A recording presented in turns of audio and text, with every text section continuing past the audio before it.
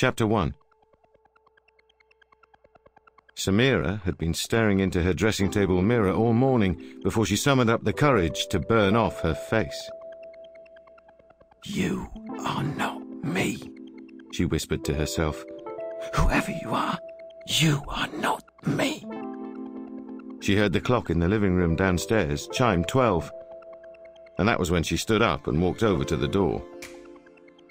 She turned the key and jiggled the handle to make sure that it was securely locked. Then she returned to her dressing table and picked up the clear glass bottle of concentrated sulphuric acid that was standing next to her Asasi Blue Lady perfume and Masarat Misbah foundation, and all her lipsticks and blushes and eyeliners.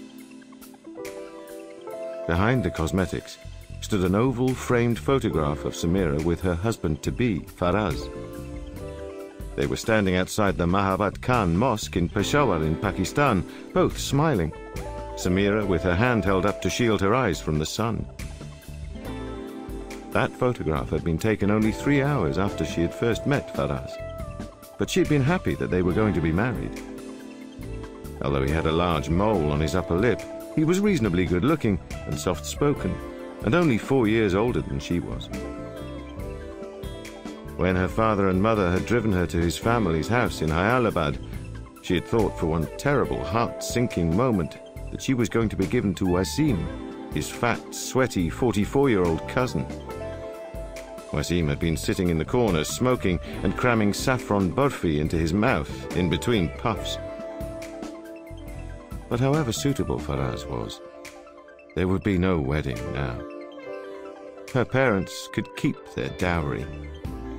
They would have only her brother Jamal to worry about, as if Jamal wasn't enough trouble on his own.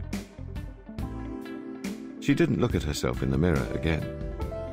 Instead, she took the bottle of sulphuric acid in her hand and went to the window to stare down at their backyard. It was only about 4 meters wide, with a narrow flower bed and a concrete path which led up to her father's tool shed. It was here, though, she had spent most of her childhood, ever since her family had arrived in England. Sample complete. Ready to continue?